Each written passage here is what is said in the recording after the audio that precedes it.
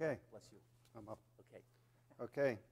So it's good to be with you again. Last time I was here, I had this big shining light in my face, and you were watching it on your YouTube. But today we have a live service, so that's good. I'll just open with a word of prayer, and then we're having a special introduction of music. So let's pray. Gracious God and Heavenly Father, we come before you at this time. We want to thank you for this opportunity of meeting in your house and to commune with you and to commune with each other. We just pray for your presence and blessing upon this beautiful Lord's Day. We pray also for a blessing upon this congregation as they have called a brand new pastor who's accepted the call. We pray that the transition would go off very smoothly and that you would bless him with the abundance of your Spirit. We pray this all in Jesus' name alone. Amen.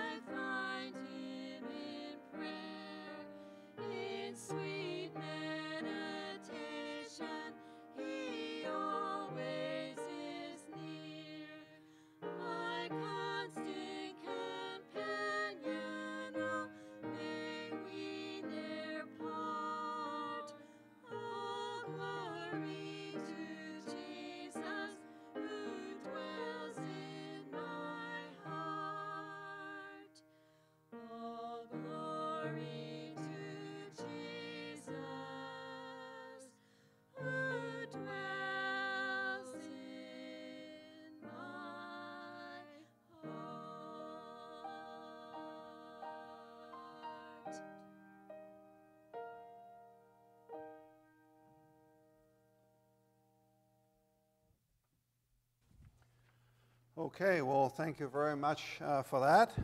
The call to worship you can find on your sheet there. It comes from Psalm 100, very well known psalm. It used to be called very fondly the Old 100th. So let's go through this together. Shout for joy to the Lord, all the earth. We worship the Lord with gladness. Come before him with joyful songs.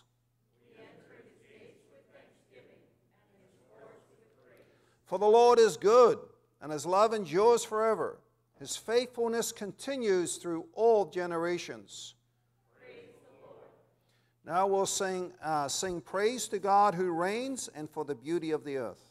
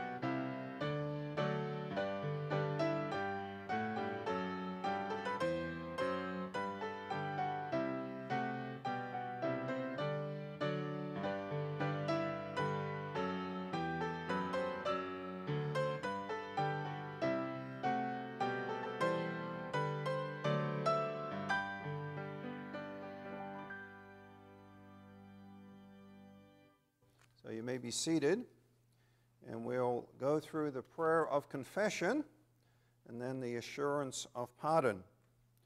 So the prayer of confession for this morning. Almighty God, you are eternal, gracious, loving, and steadfast.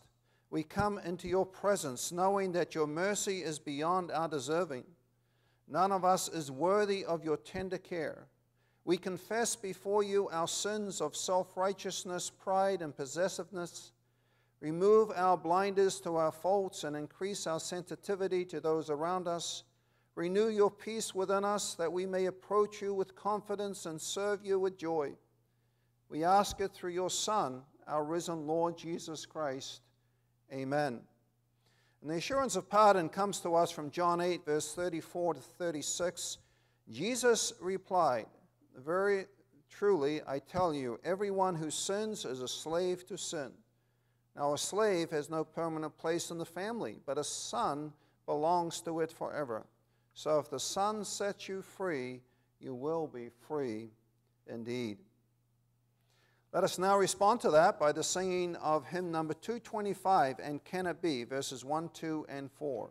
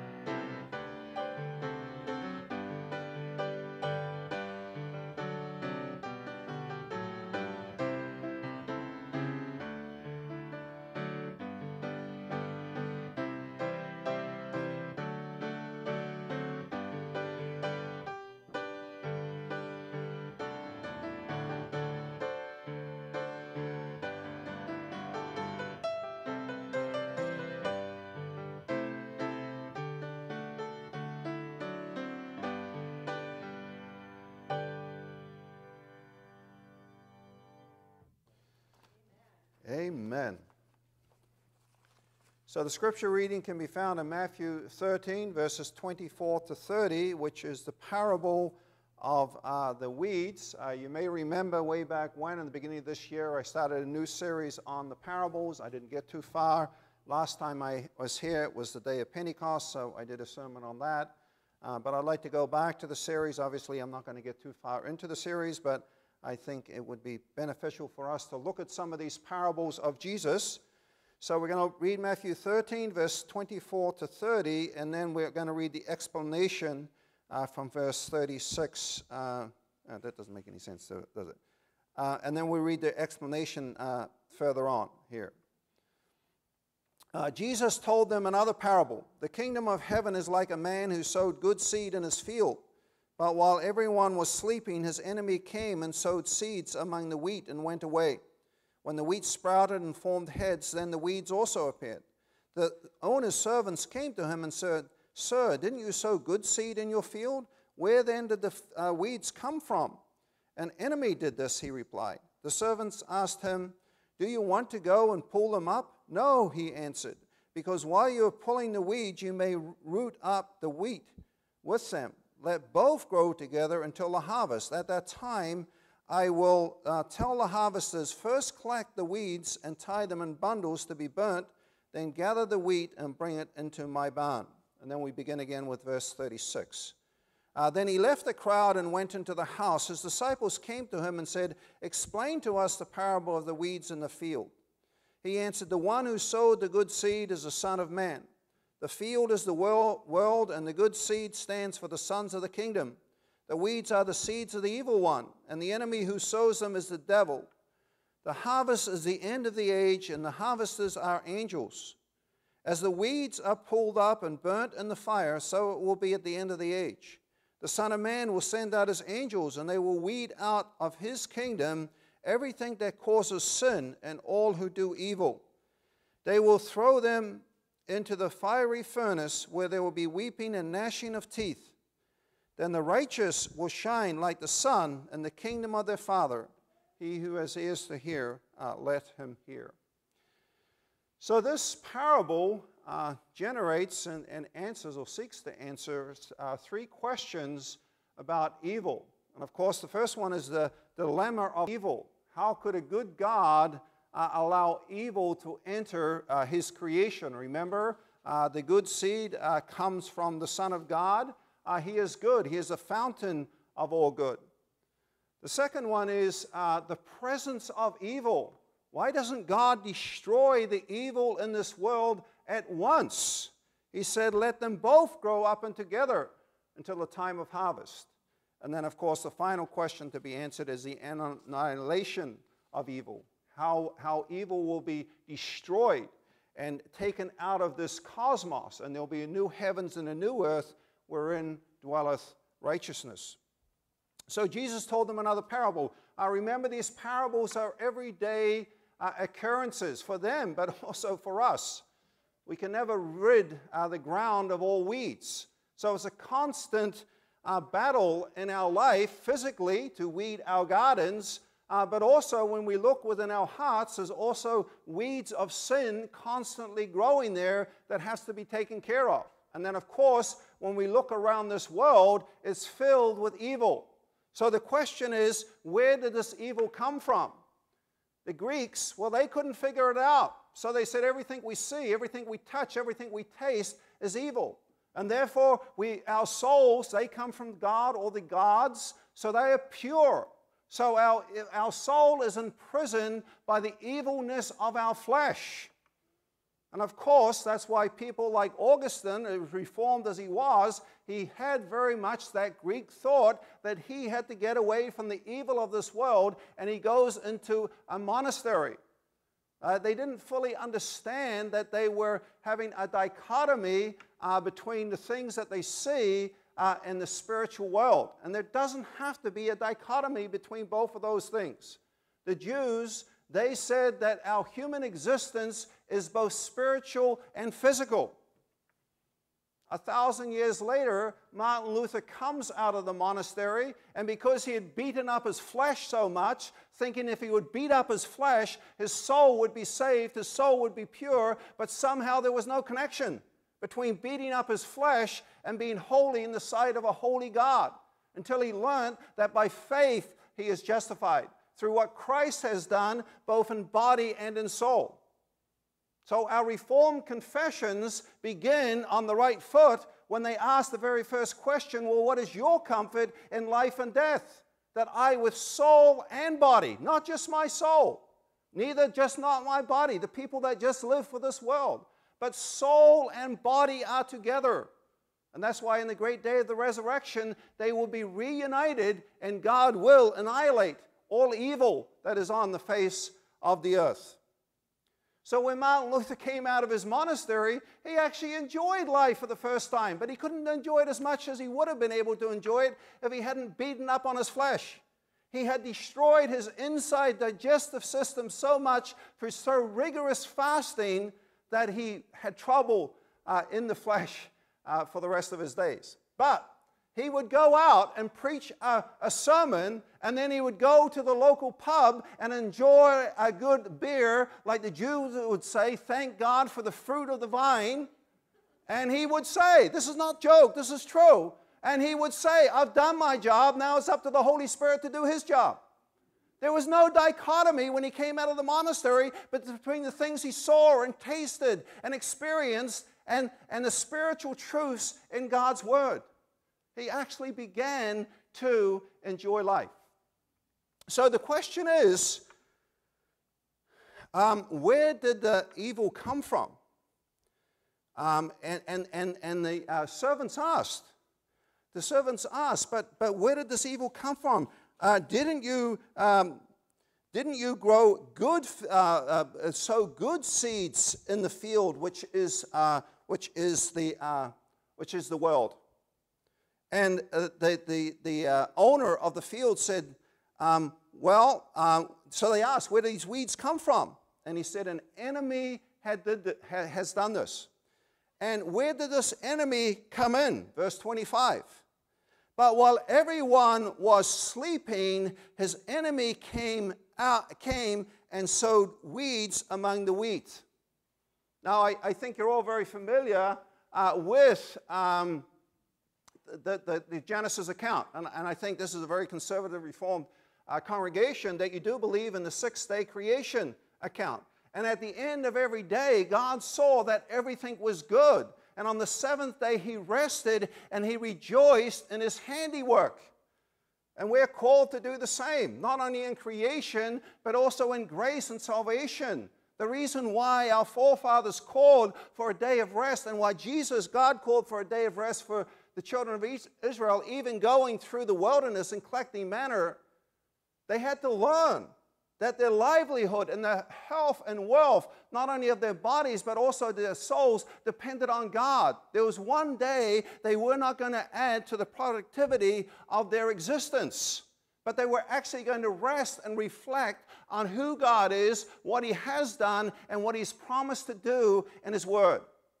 And we can use this day for recreation in nature, to rest with our bodies. And we can also use this day to rest in our souls, to reacquaint our souls with the promises of God's word. But he says, while everyone was sleeping. So you read of the account, not so much in Genesis, but I believe it's in the book of Job, that when God created everything, all the hosts of heaven rejoiced and sang for joy. But there was a fly in the ointment, and it was worse than a fly. It was a snake. Now, we think that the snake slithered into paradise. But actually, many Bible scholars believe that the snake actually walked on its tail. Because when God cursed the snake, it says, from now on, you will slither on your belly in the dust of the earth. But nobody, including Adam and Eve, and I believe in a sense the angels, expected to see this evil one come to sow thorns or weeds or thistles amongst the goodness of that garden. The angels were rejoicing. God was resting. Adam and Eve were rejoicing in the relationship, a pure relationship with God. And this snake on his tail comes walking into the garden and begins to talk to the first couple. And you know what happened. You know that the rest is history. The dilemma of evil. But the question could be raised, well, why did God even allow that possibility? Well, of course, I think we realize that if Adam and Eve could do nothing else but be perfect, and there was absolutely no opportunity, there was no free will to do anything else but to love God, that's not true love. Love has to be a volition of your character and your will and your resolve. We live in a very Hollywood romantic age of love, but love requires discipline. Love requires a resolve of the will. Love requires determination. Love in this fallen world requires that we say no to certain things. And that's love. Love is not this mushy feeling of romance and everything's going to go my way. No, God wanted to show to all creation the masterpiece of His creation that He willingly served God. But there was one identity or one creature or one spiritual being at that time who had revolted from God. It's called the evil one, the devil. And he, of course, was out to smash to smithereens the very masterpiece of God's creation. And he slithers into the garden or walks into the garden while everyone was asleep. Nobody was expecting it. The first couple, the angels weren't expecting it. And God allowed it because He wanted to prove to Himself and to the evil one that Adam freely wanted to love God. But that's not exactly what happened. And that, of course, is the dilemma of evil, which we probably can't fully understand in this life. I am a chaplain. I've said that probably every sermon I come here. But it's part of my identity, and I deal with the brokenness and the end of life. And I've often wondered why God just didn't annihilate, just didn't, like when Aaron's sons brought false fire before the Lord, they were consumed. Why didn't He just consume Adam and Eve and just bring forth another couple and try again? Well, then Satan would have had the mastery. So He not only allows Satan to do it, He also allows Satan to continue to do it, to continue his evil works upon the face of the earth. So now we have to deal with the evil that's within us, the evil that's around us, and the evil that's going to be there until the end of time. And rather than destroy the first couple and start all over, God promises that He Himself will pay for the first couple's sin. God was not content just to bring forth a beautiful, we've sung it together, the beauty of the earth, the beauty of His creation. We were just up or down in Washington, Virginia, visiting my son. And yes, it's very congested there, obviously, but we went to some natural parks and so forth. And wherever you go, the beauty of creation, the beauty of the green trees, the beauty of the green grass, and the heat of the sun, the beauty of the meandering and rolling waters falling down the rocks. How great thou art! But God wanted to show Himself even greater. I believe there was no way that He could fully express His love to mankind but to allow them to fall and say, I will fix the problem. I will take that curse upon myself. I will give my only begotten Son so that whosoever believes in Him will be redeemed from the curse of sin. And that tiny promise, that tiny seed of promise, that the seed of the woman would crush the seed of the evil one, began in the brokenness of that garden. But now God gets the glory not only of creation, but also of, we say recreation, but also of salvation and eventually recreation. But then we have the dilemma. What do we do with the evil around us? The servants asked Him, do you want us to go and pull them up, the weeds? But he answered, no. Because while you're pulling the weeds, you may uproot the wheat with them. You know, if you're in the garden, sometimes in the very beginning, when plants are very tiny, you really don't know if they're a plant or a weed. Of course, today with modern agriculture, we will plant the seeds, and then we will use a germicide or whatever, weedicide, like Roundup. I don't know if that's still allowed, but for a long time they did that, to spray about a week after the seed was sown, so that when the seeds come up, they get a head start. They're above and beyond the weeds. But we don't get a head start. We conceive our children in our own image. And Adam begat a son, or sons, in his own image. And the firstborn, rose up and slew the secondborn. That was the first family that inhabited the face of the earth. That's why we have the covenant of infant baptism, to lay our claim upon God's promise that he will protect the seed of his word within the hearts of our children, so that they won't grow up as a weed, but they will grow up as a child of God, dedicated and sworn by God himself that he would bless them and pour his love upon them. Let them both grow up together. That's the dilemma that we face today. Now, if you read the book of Psalms, the psalmist was filled with rage and envy and judgment upon all his enemies. And his basic cry was, Lord, destroy every enemy before they destroy us. And when we see the violence that is happening in the earth today, I'm just going through some meditations in the Holland home, and I've chosen Noah. And why was that first earth destroyed? Because of the violence that was in the earth. And why will this earth be destroyed? Because of the violence that is within the earth. But here we're told, let them both grow up together. My question to you is, can the weeds harm the wheat? Can the tares or the weeds harm the good seed, the good plants?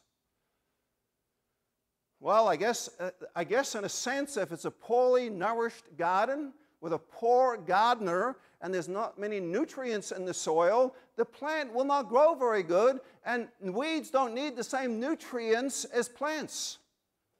But you would expect in the vineyard of the Lord, which is the church, when we're raised and molded with the truth and we're engrafted in a sense, at least in a confessional way, into the riches of Christ Jesus, that we should grow and tower above the weeds, because we're connected to the source of all life. Now, it doesn't mean to say when you water your garden or you throw fertilizer on your garden or your lawn that you can't exactly stop the dandelions from growing. They benefit from the water too. They benefit from the rain too. They benefit from the nourishment of the soil too. They benefit from the fertilizer as well. They benefit from the care that you give them. And that's why in the very church of God, there is wheat and chaff. That's why in the very world today, there are weeds that grow, and some of them can be filled with something of the image and wisdom of God, because there is a connection to God. But plants should normally, we don't grow, we're not into a harvest of weeds, we're into a harvest of wheat. And we will see to it that the wheat flourishes even though there may be weeds there. So what's our relationship to the weeds? If you're a wheat, if you're from the sun, from the good seed, and you're bearing fruit in his name, can you become a weed? No, you can't. And if you're a weed bearing fruits in the name of the evil one, can you become a plant? Well, to become a plant, your DNA has to be changed. And that's why whether you're a churchgoer or you're not a churchgoer, if you know to speak the language of the holy people and the saints, but it's not in your heart like it wasn't in the heart of Nicodemus, we do have to listen to what Jesus said. Except You're born again. Your DNA spiritually is altered and changed completely. You go from a weed that is outside the barn or the garner or the husbandry of God to a plant. But once a plant, we can never change into a weed. Our DNA is inherently different. Now, we may not be a very healthy plant. We may not be very vigorous in our growth. If we don't spend a lot of time with the Lord, if we let the weeds in our hearts grow up to shade the light of the sun so the plant doesn't get the sunlight, we could almost be on the brink of losing our spiritual vitality. And we have to ask ourselves, where are we in that relationship? But if we are a healthy, vigorous plant, which we should be, and we grow above the weeds, what happens? Perhaps we're a sunflower, beautiful. And we have the glory of creation in our DNA to reflect the beauty and the goodness and the grace of God. But what does a sunflower do? It has broad leaves. It shades the weeds so the weeds can't grow. So what are we called to do? We're called to be the salt and the light of this world. God purposely has planted us in an evil world so we can be the salt and the light of this world. And I'm afraid, and I'll include myself, it just dawned upon me, we spend too much time trying to redeem our old nature, to make it better. We spend too much time on trying to redeem the evils of this world through finances, through economy, through education, through racial segregation. Now, I'm not saying desegregation, amalgamation. I'm not saying these things are not helpful, but in and of itself, we can be a very flourishing weed, but our DNA is still a weed. We're called to be light and salt. We're called to redeem the world through the salvation of God. That is a decided change. That is no moral education or pouring lots and lots of money into certain areas, saying it's a lack of finances, it's a lack of education, it's a lack of opportunities. And yes, statistics show you can give this education, you can give these opportunities, and yet if the heart is not right with God, it's still going to bring forth fruits of the evil one. We spend too much time trying to redeem the evilness of our nature. You know what the Bible tells us to do? It tells us not to do the works of the flesh, the works of our broken nature, but to clothe ourselves with the Lord Jesus Christ. In Colossians 3, it tells us to clothe ourselves with meekness, with humbleness, with joy, with gentleness, with compassion, with patience. Or why do we clothe ourselves? To cover up the nakedness and the rawness of our broken nature. It can't be redeemed. We have to put on the Lord Jesus Christ. We have to shine as lights. We have to be the salt of the earth. We have to be winsome in our character and our nature. As Jesus Christ said to the woman at the well, if anyone thirsts, let him come to me and drink, and I can give you waters that you will never thirst of again.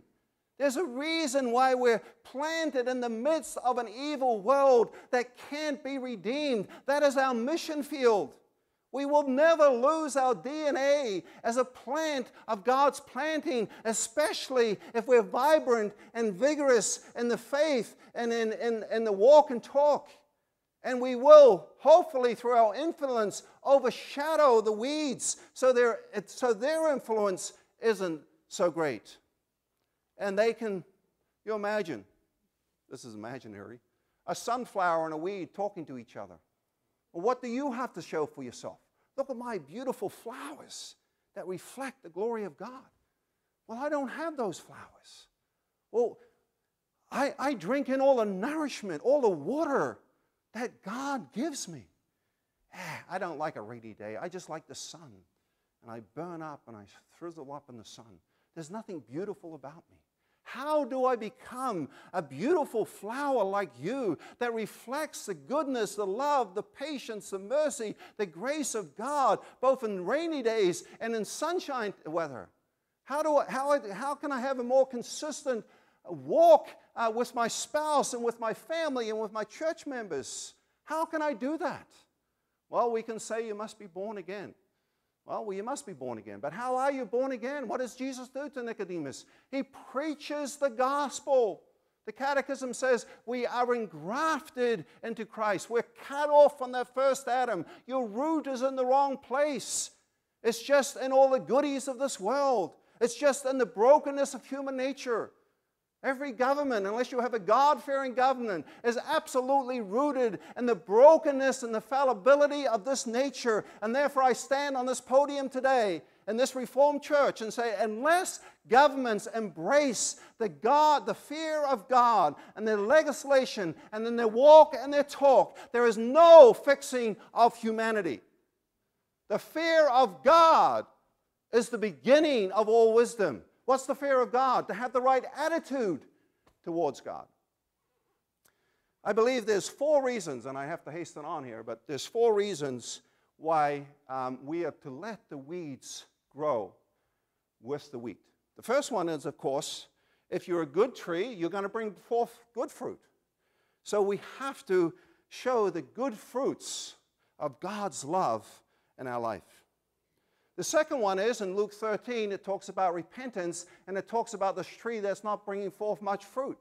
And the master says, well, just hew it down. For 3 years I've come looking for fruit, and I find none. Just hew it down.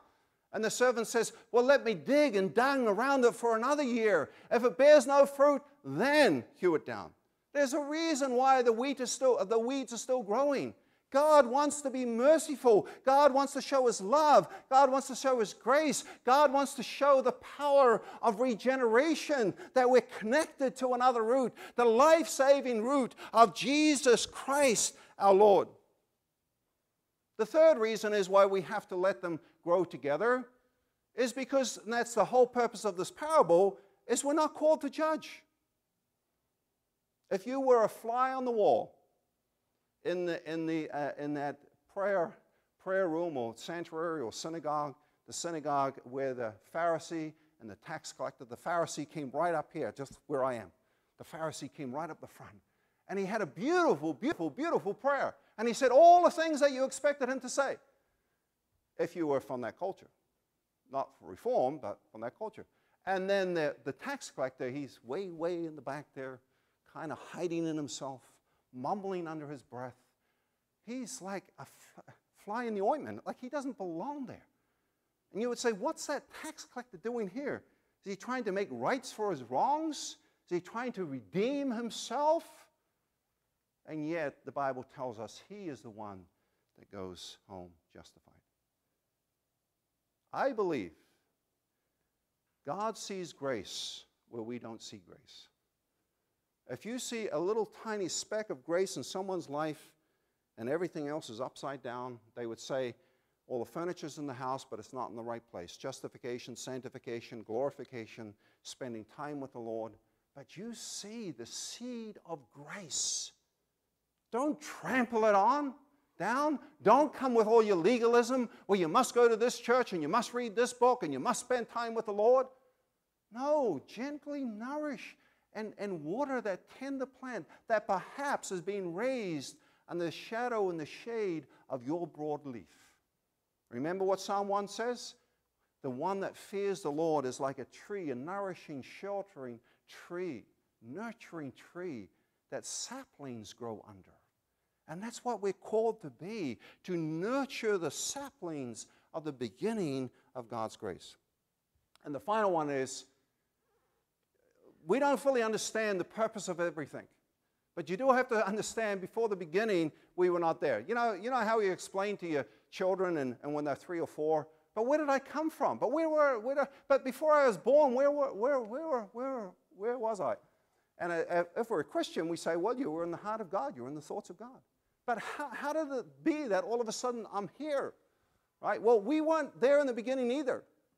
But in many ways, it is a competition between God and the evil one, because he rebelled. And whatever he does with people, both God and this evil one, they're out to show for themselves their power. And God's like, okay, you can do whatever you like to Job. He's not going to lose your faith. You want to bet? I'm going to show you who he is. But he doesn't, does he? And I don't know how the devil attacks you. I was talking to a lady a few weeks ago. She says, it's not helpful waking. When you get older, you don't always sleep so well. She says, it's not helpful waking up in the middle of the night. Some of the thoughts that come to your mind, they're just not helpful. Well, I believe that's the prince of darkness' time. But he's out to destroy you. He's out to enlarge his kingdom. But God's going to grow his kingdom right in the territory of enemy's kingdom. He said, the gates of death shall not prevail against the confession of Peter, who said, you are the Christ, the Son of the living God. You are the fountain of all life, the fountain of all love, the fountain of all hope. And when we're not connected with that, when governments don't see that, it spells disaster. We can have all the socialistic schemes we like, but there's something wrong deep, deep, deep within us. We have to be cut off from the first Adam and engrafted into the second. And then finally, of course, for evil to be annihilated. When will that happen? At that time, I will tell the harvesters, first collect the weeds and bind them into bundles and burn them. In Matthew 25, we read, then he will say to those on his left, depart from me, you who are cursed, into the eternal fire prepared for the devil and his angels. The triumph of the kingdom. Then gather the wheat and bring them into my barn. We can make life so much more easier for ourselves if we don't spend so much energy in judging, if we don't spend so much energy in trying to redeem the evils of this world. We can't redeem them.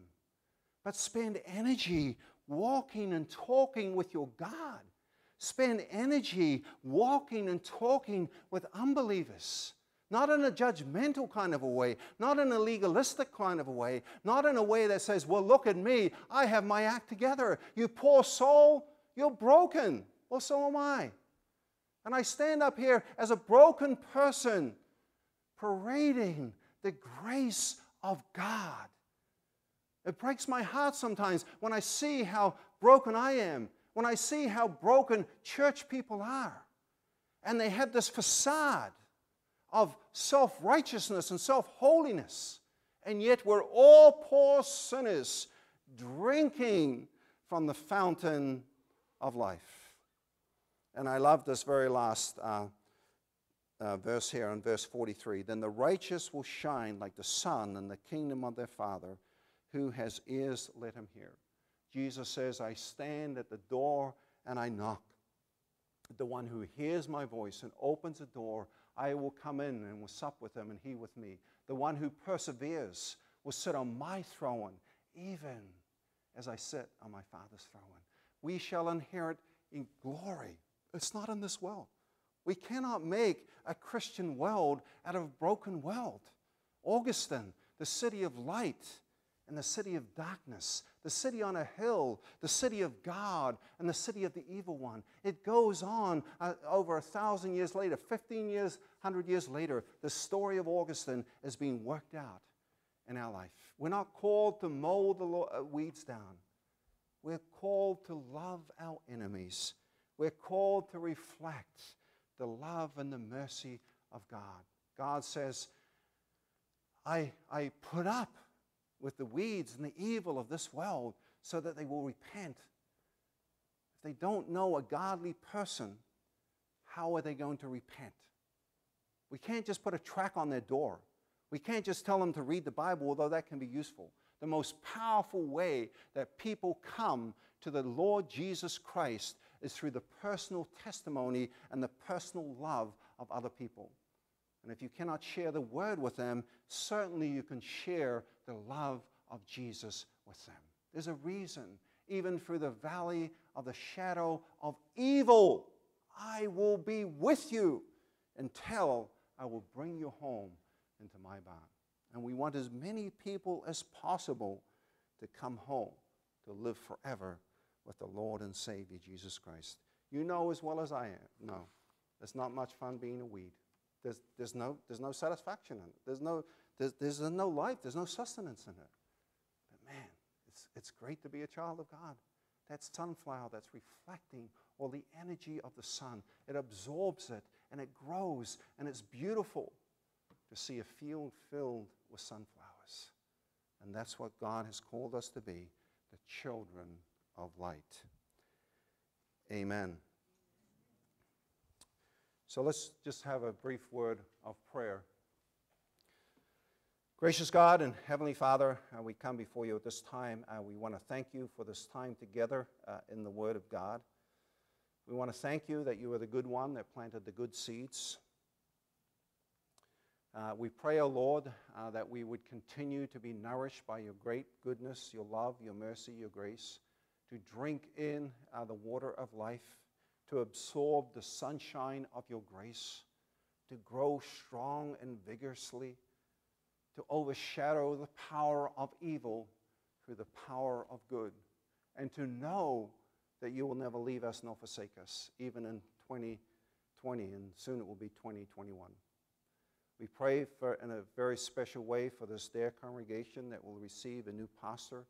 It's always a time of anticipation, O Lord, and we just pray that you would grace this young man with the spirit of your word and of your grace, the spirit of the gospel, the spirit of faith and joy and hope.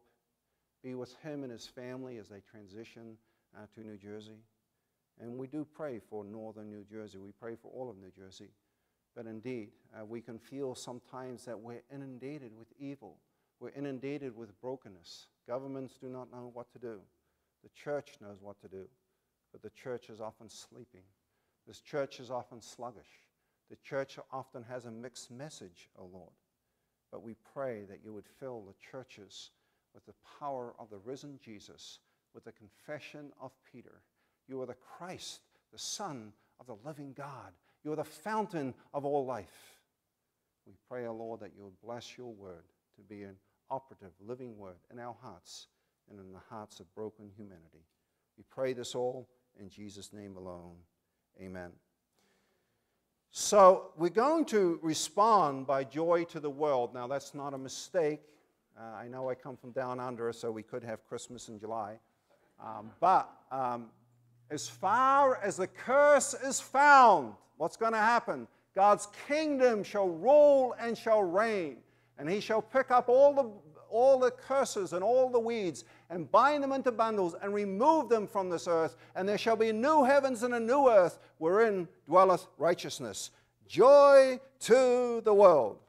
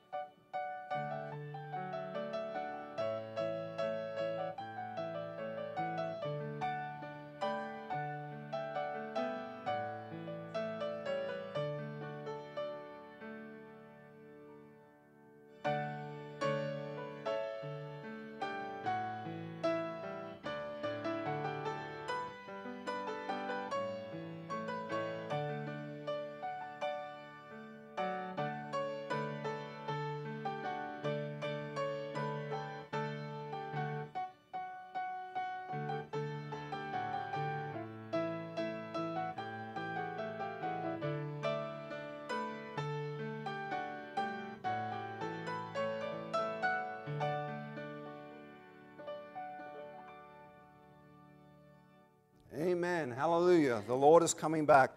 Rather than a benediction today, I'd like to read some words of the prayer of our Lord Jesus Christ before he goes to the cross. He prays these words, "My prayer is not that you take them out of the world, but that you protect them from the evil one. They are not of the world, even as I am not of it. Sanctify them by the truth. Your word is truth. As you sent me into the world, I have sent them into the world. For them I sanctify myself, that they too may be truly sanctified." Brothers and sisters, be in this world, but not part of this world, and be sanctified through the truth that comes to us through Jesus Christ our Lord. Amen.